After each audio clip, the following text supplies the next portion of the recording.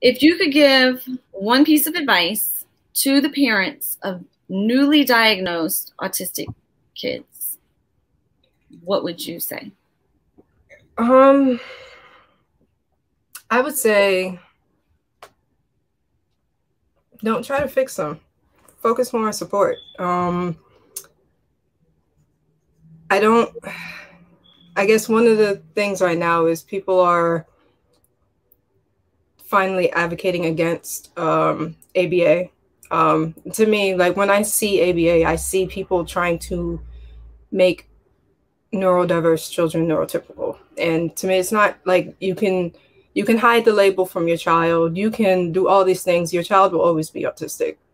Even if you fear the label, to me, I wish I had been told or somebody had realized that I was autistic so that I could find people like me.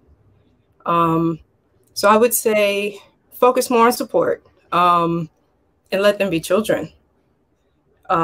Just because they're a little different, that's all they are. They're just different. They're not broken. They're not deficient in anything. They're just different.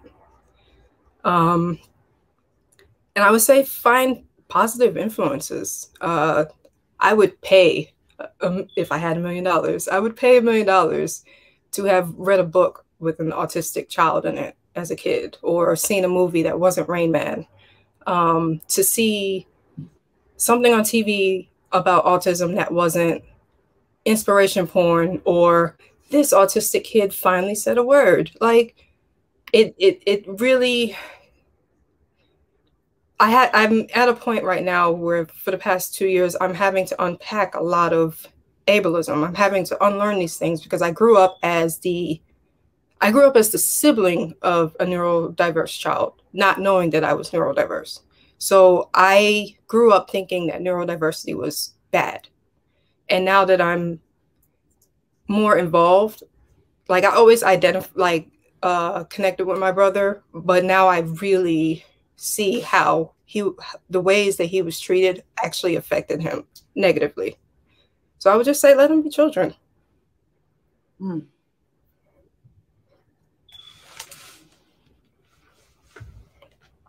And that's about it. That was great. Oh, thank you. That was great.